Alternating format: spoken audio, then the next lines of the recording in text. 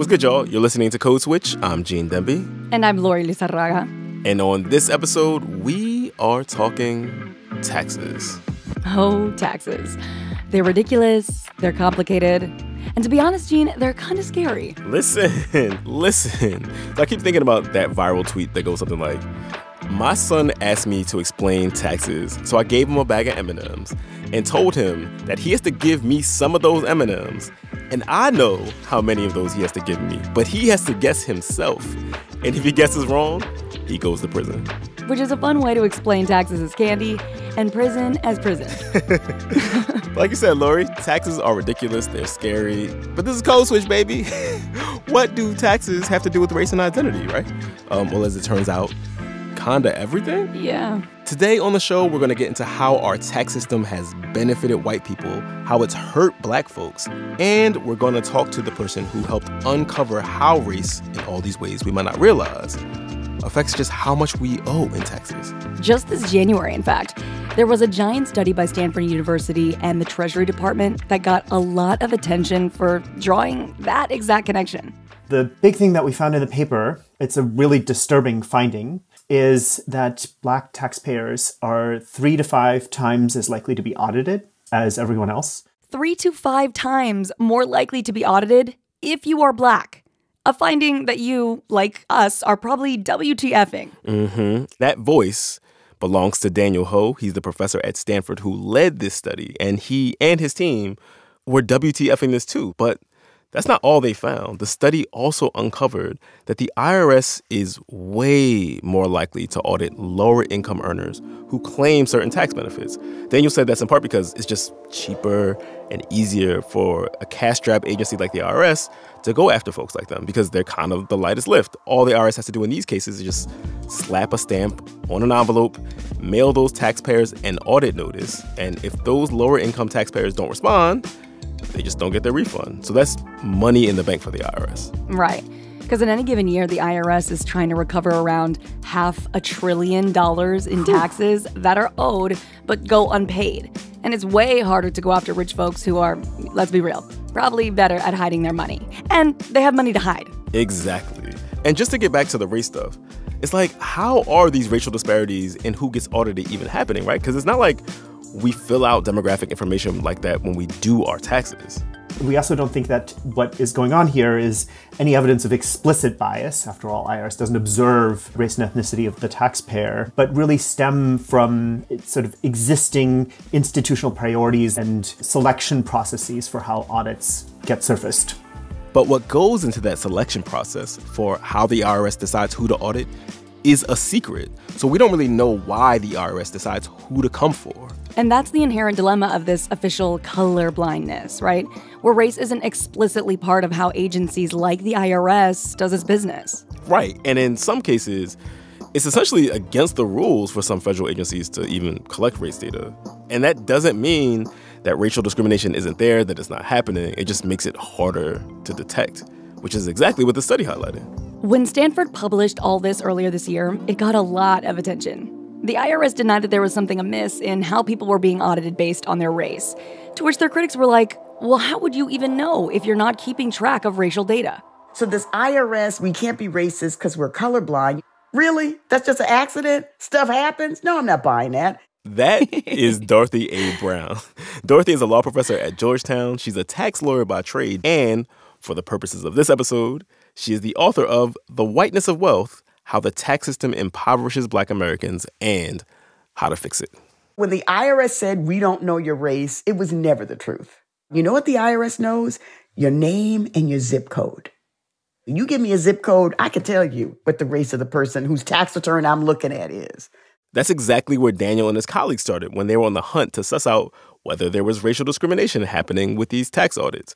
So they started with people's names and their zip codes to get to other demographic information like race, which is exactly what Dorothy is talking about because... I knew you were going to say this. Housing segregation isn't everything. There it is. I mean, I guess it should be like a sad trombone, like... Brum, brum, brum, brum. Yeah, this is still very bad. It's still very janky. But really, though, in this case, Daniel and his crew did not have demographic data from the IRS, so how could they draw this connection between race discrimination and tax audits? Well, they did have census data, which gave them a good idea of where people lived and an even better idea of the race of the people in the neighborhoods in which anyone lives, because housing segregation. And they knew which census blocks were being audited the most. Yes, exactly. So they could compare who was being audited the most against all the demographic data they collected to prove there was, in fact, a disproportionate number of Black folks being audited. And all those proxies show just how intentional you have to be to figure out whether something colorblind is fair and useful or actually just discriminatory. Yep. Daniel's study on race and audits kicked off a furor in Washington, but he says all this really started with Dorothy Brown. Yeah, Daniel said Dorothy was a pathbreaker in illuminating how race shapes America's tax system. And what's bananas, Lori, is that Dorothy became an expert on this completely by accident. I wanted a job in law where I didn't have to deal with racism, because growing up in the South Bronx, I dealt with racism a lot. So I knew I wanted to be a lawyer, and I decided, well, I want to do law that has nothing to do with race. I know I'll be a tax lawyer because the only color that matters is green. And here I am. Race is a critical component of tax, and it just hasn't been thought of that way. I wanted to know more about Dorothy's superhero origin story, and she said that her revelation about how much race gets braided into our tax policy came about when she sat down to help her parents do their taxes. So I asked Dorothy to set the scene. Yes, so, as a result of having an accounting degree, I did my, like every good child, I did my parents' tax returns. And every April, every time I did their tax returns, I was struck by the idea that I thought they paid too much in taxes that I couldn't figure it out. So my mother was a nurse in a nursing home, and my father was a plumber for the New York City Housing Authority. So each of them made roughly equal amounts of income. And each of them made half of what I made. So, whenever I did their taxes, this issue came up, but I had a real job, right? So I didn't have time to sit and think about why they were paying too much in taxes. But it always nagged at me. And fast forward, when I was a law professor, I actually had time. So I decided to just start reading race publications, to start reading about race and to put my tax lens on the race data, to see if I could make the connection that way. Because there's lots of race data, but not viewed through a tax lens. And I came across a study put out by the Commission on Civil Rights on the economic status of Black women. And I'm reading it, and it says that married Black women contribute 41% to household income. And that was my eureka moment. That means nothing to anybody else. But to these tax eyes, oh my gosh, my mother and father earned roughly equal amounts. And what our tax law does to those married couples is cause their taxes to increase when they marry. So when I saw that, I said, that's why my parents are paying so much money in taxes, because they're married to each other. If they were single, living in a household, their tax bill would not have been as high as it was because they were married. Okay. So Dorothy's light bulb moment came about when she realized that couples earning the same or similar wages get hit harder when they file their taxes jointly, right? Yes. But we know that historically, Black married couples were way more likely to have two income earners because, racism. I mean, Black people were paid less for their labor. Both spouses needed to work to make ends meet. So all those Black married couples were being paid less and paying more in taxes. Listen. This is what made my brain explode out of my ear when I was reading Dorothy's book. Like, isn't being married supposed to help your financial situation? I mean, marriage is such a huge part of the discourse around Black economic stability. Like, there was even a policy by the George W. Bush administration trying to get Black folks to get married because the argument was it would help Black people build wealth and to catch up with white folks. And Dorothy and I got into all of this in our conversation about how the marriage benefit in taxes has really been a marriage penalty if you're Black. In fact, one of the reasons people on the right argue Blacks are living in poverty is because we're not married, right? Then what you find out is, when we're married, our taxes go up. So marriage isn't helping us. And how it works is There are certain couples that get tax cuts when they get married. Those are the single wage earner households where one spouse works in the paid labor market and the other spouse stays at home. We don't tax the value of the stay-at-home services. We just tax the wages of the paid labor spouse. Those are the married people who get a tax break from marriage. When you have two spouses working and contributing roughly equal amounts, their tax bill goes up. They'd be better off living together, as the right would say, in sin, and paying less taxes and building wealth.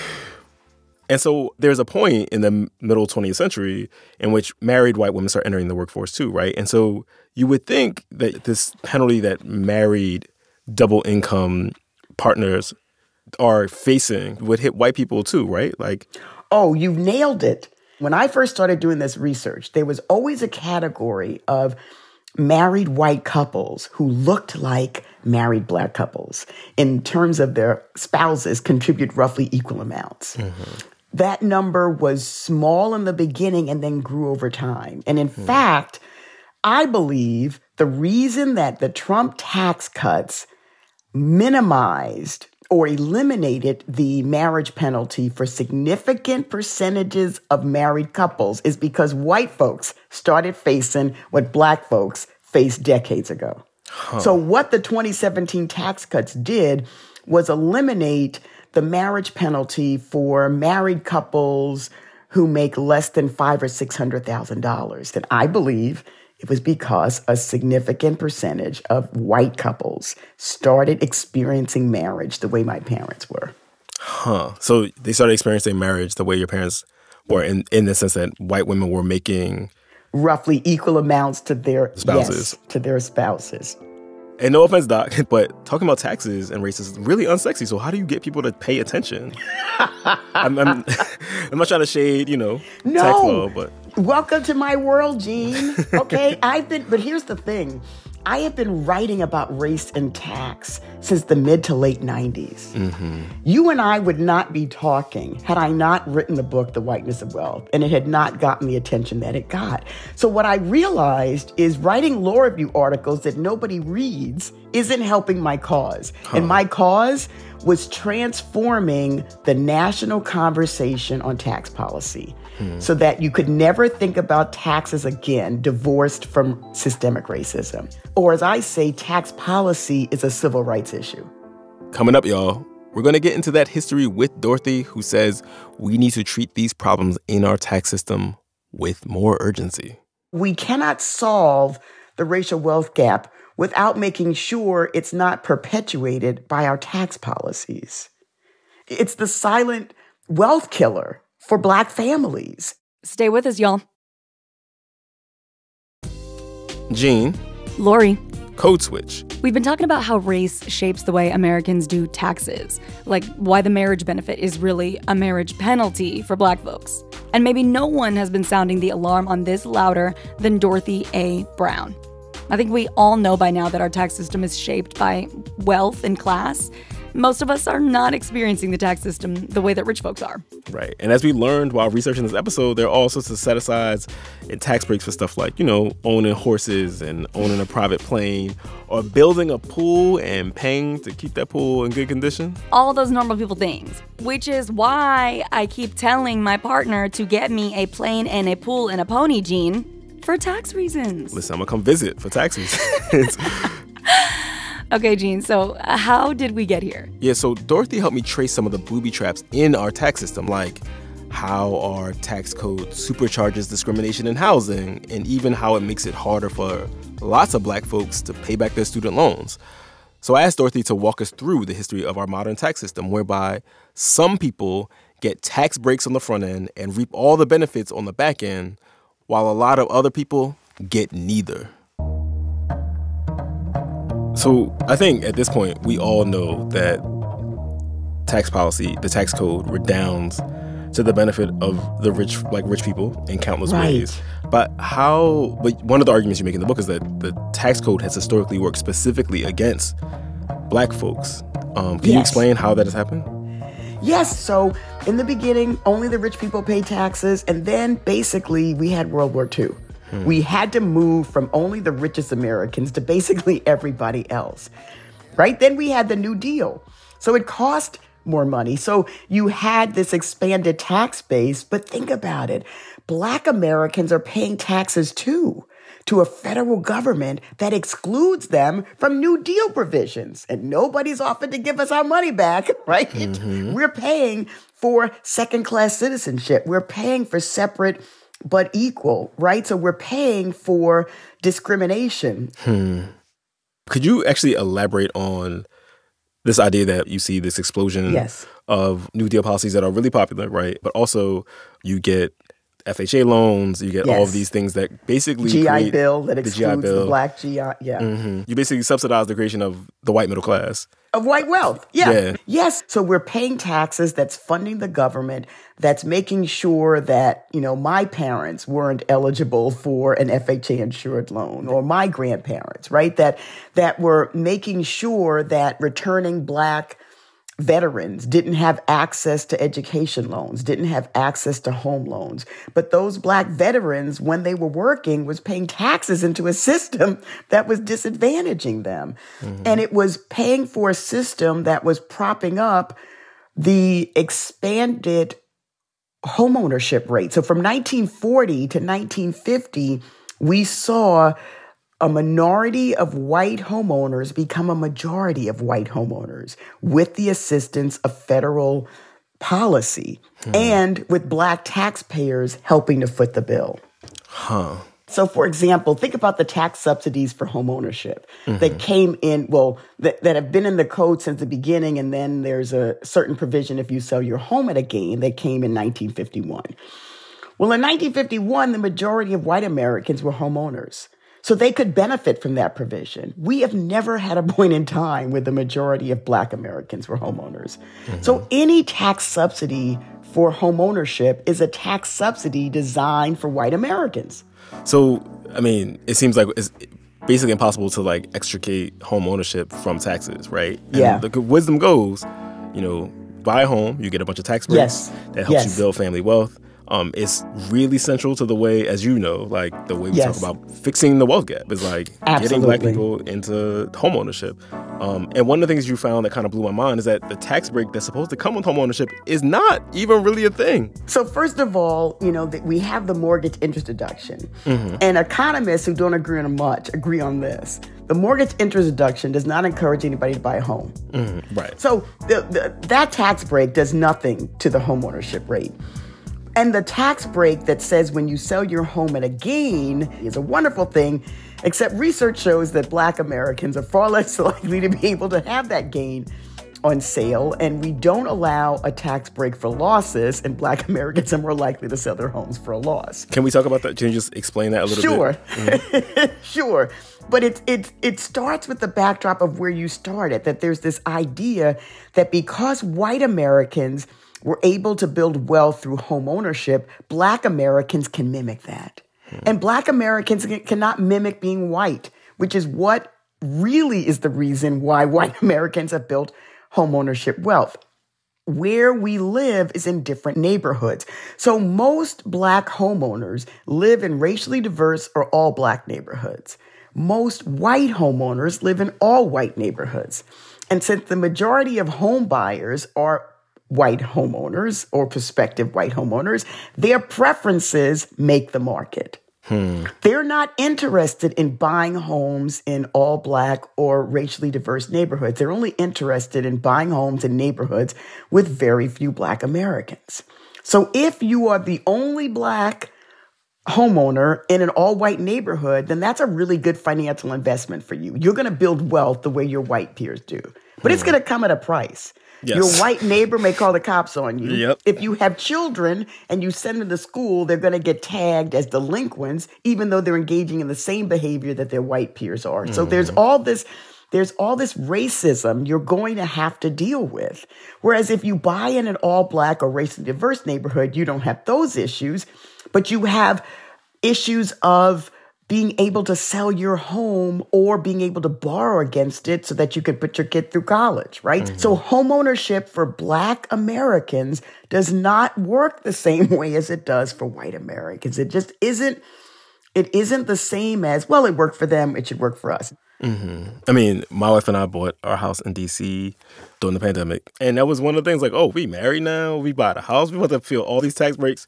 We pay taxes every year. We never get money back. We're like, oh, we thought it was going to be less. Our tax burden might be a little bit higher than it was before. But, It's a wash. But it's a wash, right? Like, we're not paying a landlord, which is good. Right. And you're building equity, but Absolutely. It's not this panacea that people make you think it is.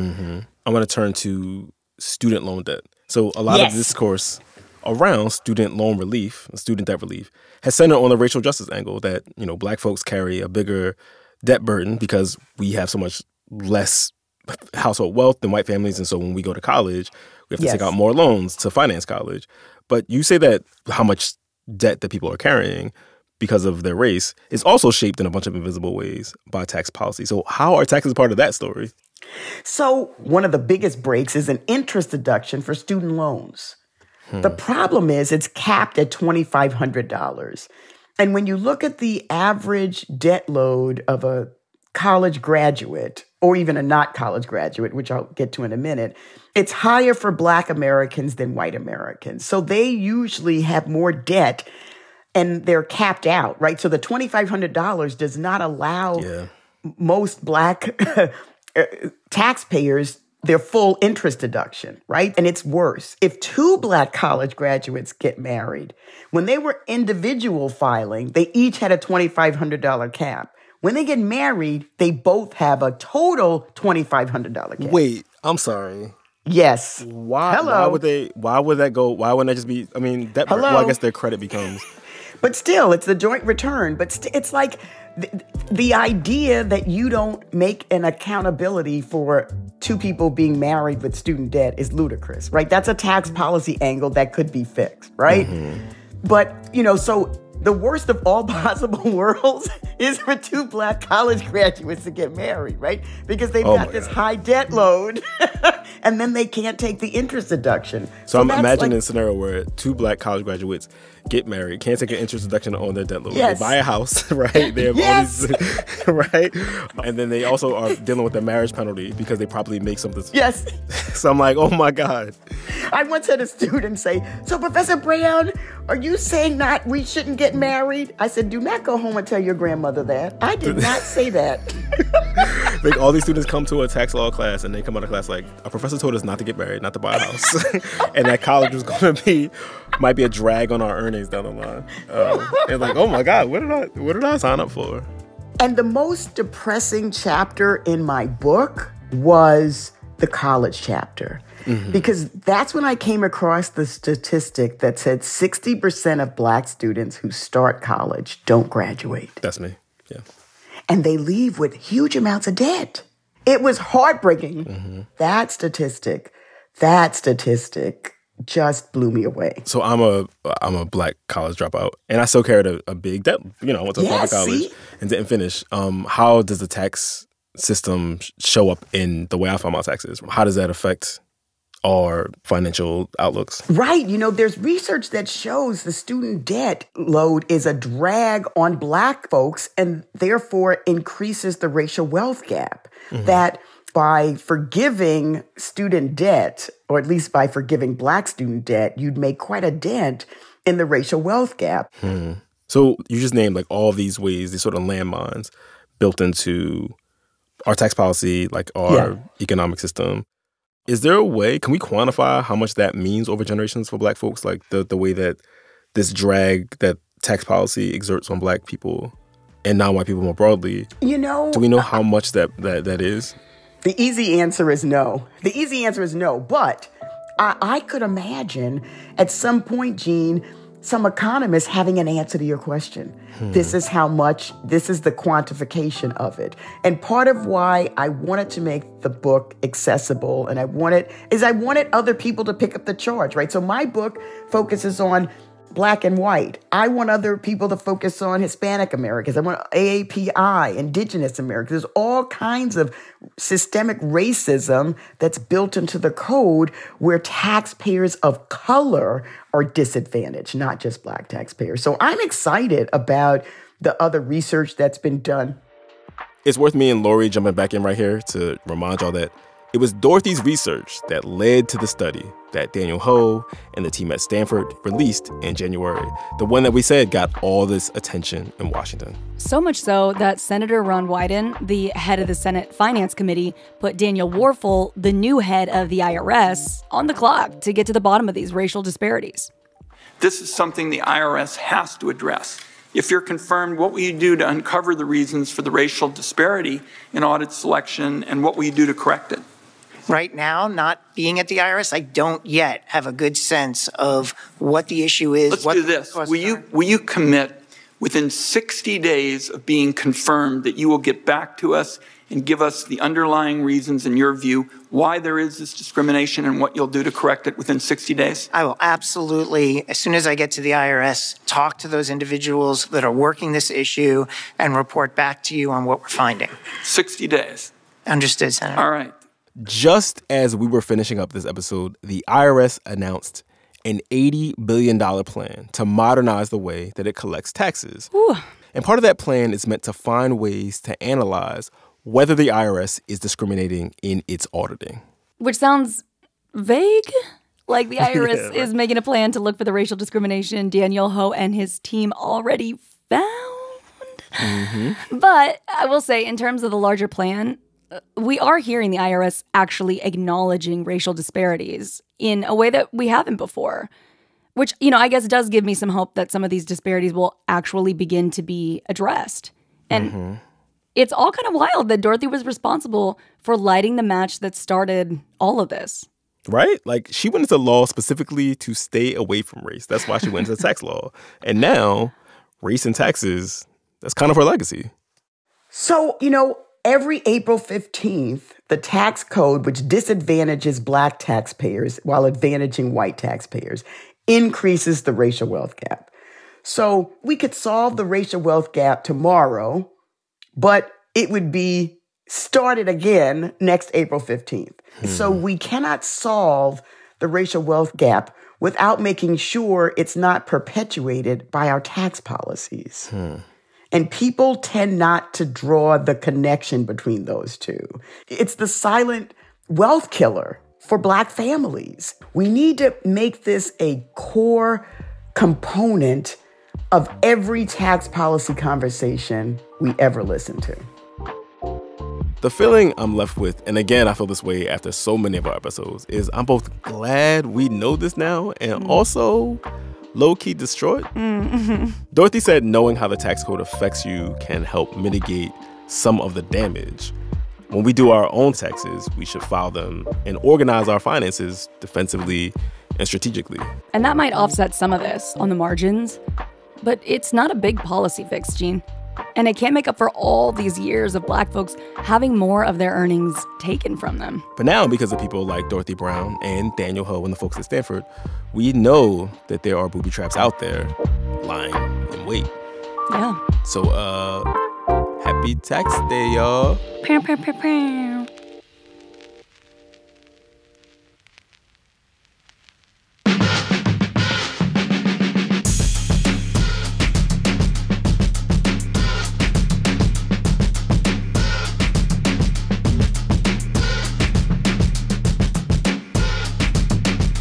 All right, y'all. That's our show. We want to hear from you. Our email address is codeswitch@npr.org. Follow us on Instagram at NPRCodeswitch. This episode was produced by James Sneed with help from Olivia Chilcote. It was edited by Courtney Stein and Dahlia Mortada and engineered by James Willits. And we will be remiss if we did not shout out the rest of the Code Switch massive: B.A. Parker, Marilyn Williams, Leah Dinella, Kumari Devarajan, Karen Grigsby Bates, Deepa Motasham, Christina Kalla, Alyssa Jong Perry, Jess Kung, and Steve Drummond. Our art director is L.A. Johnson. And we want to give a big shout out to Deepa Motasham and Olivia Chilcote. Deepa has been a producer on our team for about a year now, and she is moving on to the next big adventure. And Olivia Chilcote has been our intern, and she's on to the next thing. It's both their last week on the show. We will miss them. Good luck, ladies. We've enjoyed working with both of you so much. And just want to give a quick shout out to our Code Switch Plus listeners. We appreciate you, and thanks for being a subscriber. Subscribing to Code Switch Plus means getting to listen to all of our episodes without any sponsor breaks, and it also helps support our show. So if you love our work, please consider signing up at plus.npr.org/codeswitch. Code Switch. I'm Gene Demby. I'm Lori Lizarraga. Be easy, y'all. Call your dad.